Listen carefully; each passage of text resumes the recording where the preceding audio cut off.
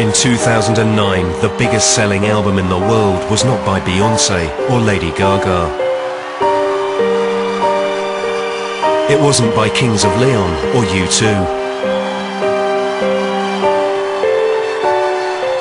It was by an unknown, unemployed, lonely woman from Scotland.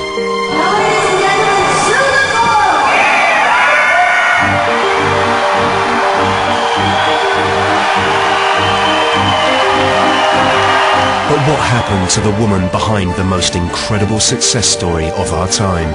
I get embarrassed. What about your achievements? Yeah, I get embarrassed. I mean, nobody special. Over 3 months, I was given unprecedented access into the life of the world's most unlikely superstar. Well, can we stop that for a bit? I'm in a bad morning. She went into a very, very bad place for a while. Did you feel guilty? I did for a while. I didn't know what the right decision was. I didn't know whether we did a good thing or a bad thing. I wanted to find out if the person that first appeared on our screens 2 years ago was still living the dream. Well, thank you all very much. Everything amazing has happened because of you. Would you say that a dream was what you were expecting? Well, the dream is not a nightmare. Or if some people were simply not made for fame and fortune. People enjoy the negative side rather than looking for the positives, because there's a lot of positives to Susan. I've always got that insecurity that's all going to go away. Do you find yourself getting lonely, Susan? Yeah. See, you feel it sometimes at night. Shut up!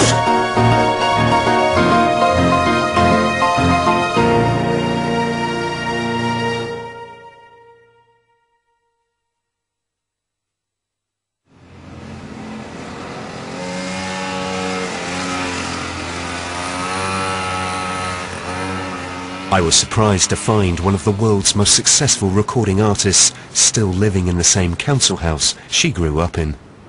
Here you come. Welcome to Dracula's castle.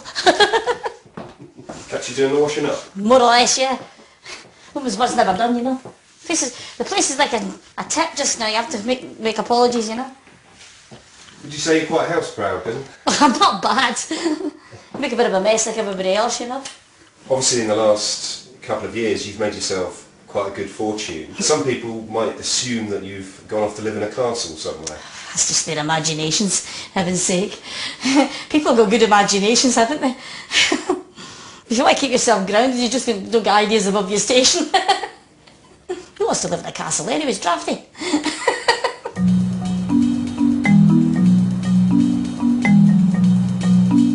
Susan lives on her own, but at one time shared the house with her parents, 3 sisters and 4 brothers.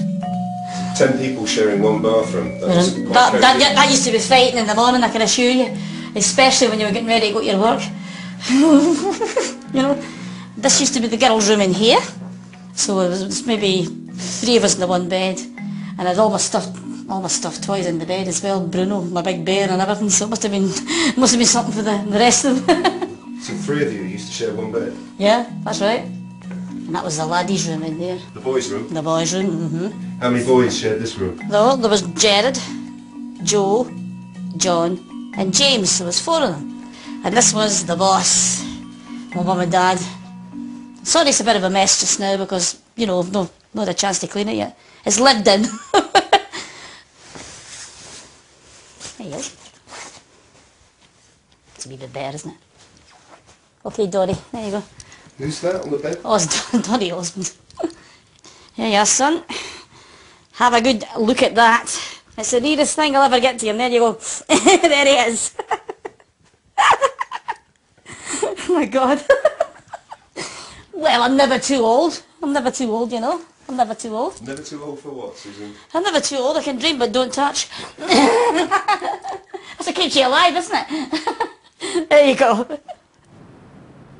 Susan has lived her whole life in a small town between Edinburgh and Glasgow in central Scotland.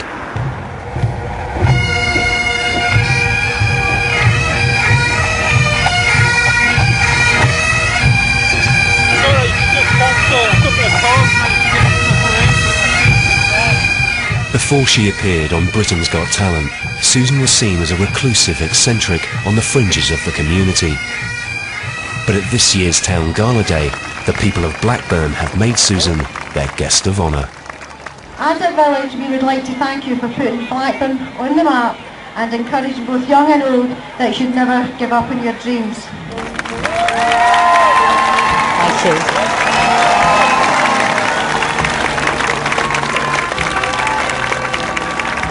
Thank you all very much. I'm fair chuffed.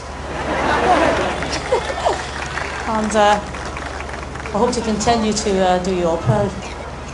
I'm very touched. Thank you. Will I do the wiggle or what?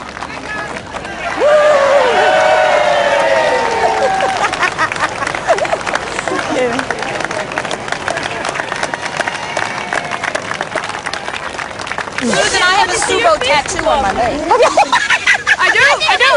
Oh my God, she has as well. And the tattoo on the leg. Do you think it's strange that someone would get a tattoo of your name on their leg? Whatever turns them on. Whatever turns them on.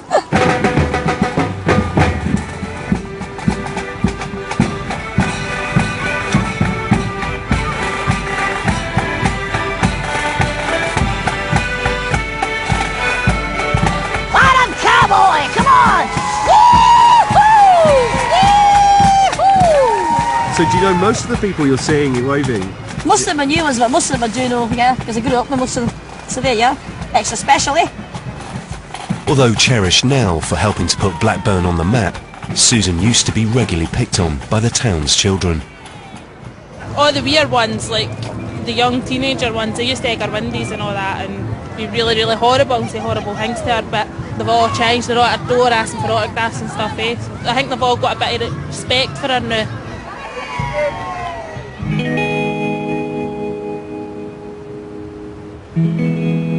Susan was starved of oxygen at birth and suffered brain damage. I wanted to know how this affected her childhood. There are a lot of stories that you were bullied. I was bullied at school, yeah. You were bullied at school? Because I had a slight disability and I was a bit slow. You know, it hasn't really scarred me that much, you know. Twitch, twitch. You know, it hasn't twitched me that much. You say you got bullied. Just how bad did the bullying get? It was all psychological stuff, you know. The kids don't know they've been... Some kids don't know they've been cruel. Some kids do. And they get a kick out of it.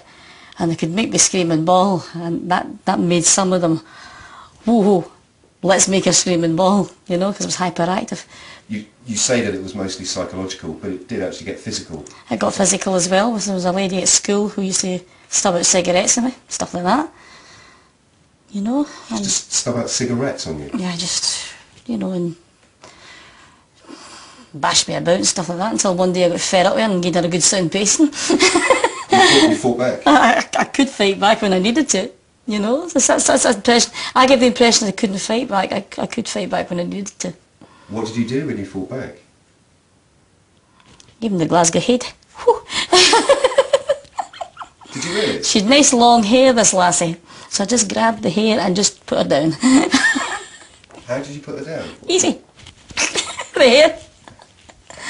And she didn't burn you with cigarettes after that? She didn't bother me after that, no.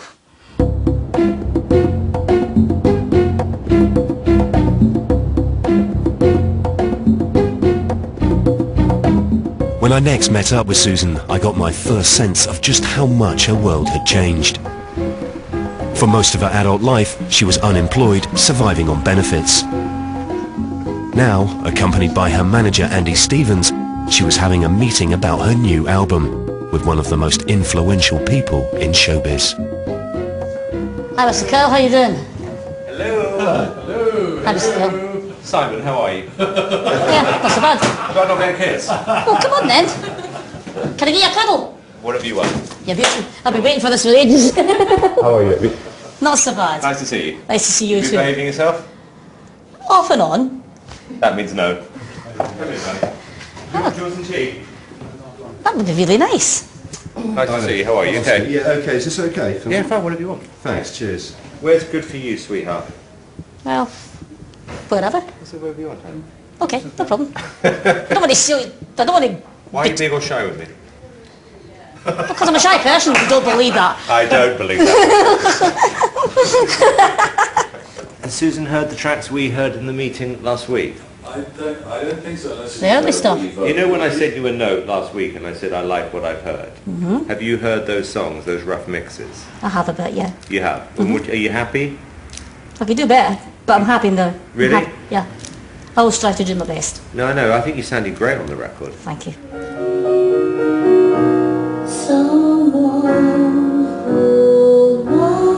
Very smoky, very jazzy, isn't it?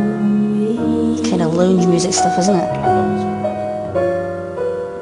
Do you think it has the same impact as Cry Me a River? Yeah. Exactly what I thought.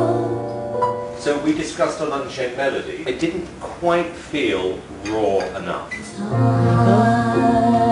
Every time I recorded the song, it was at number one.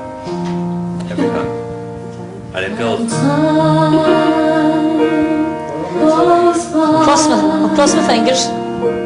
So slowly, and time can do so much. It's really good. I'm excited about it. Are you enjoying it? I enjoy working for you. You don't work for me. Yes, I do. No, you don't. I work for you. No, you don't. Excuse me. You're the boss.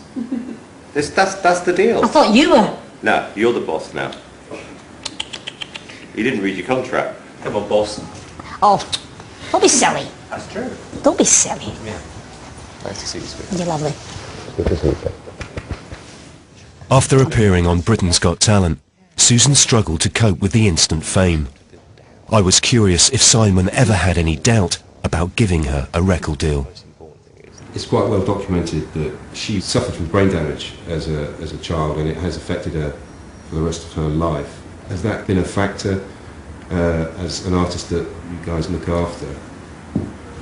Well, you know, it's what I said before. It's a responsibility.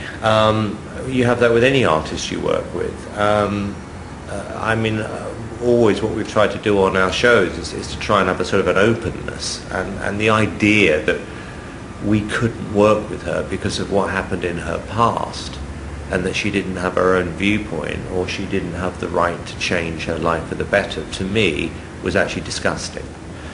I told her that this is, you know, going to be quite stressful at times, because that's what happens when you make records, but it's what she wanted to do. I got a lot of stick after the show when she, you know, found it very, very difficult to deal with the fact she didn't win, and went into a very, very bad place for a while. And at the time, you know, there were a lot of people who were very critical about the show. And did you feel guilty? I did for a while. I didn't know what the right decision was. I didn't know whether we did a good thing or a bad thing, and I spent a lot of time thinking about what was the right thing, wrong thing. And I actually just went with my gut instinct, which was, I'm not going to patronize this person. So I do believe we've made the right decision. You know, when she's happy, it makes me happy. She has her down days, but I think she would have had her down days anyway. I wanted to find out how Susan was coping with her new life, and whether fame had actually made her happy.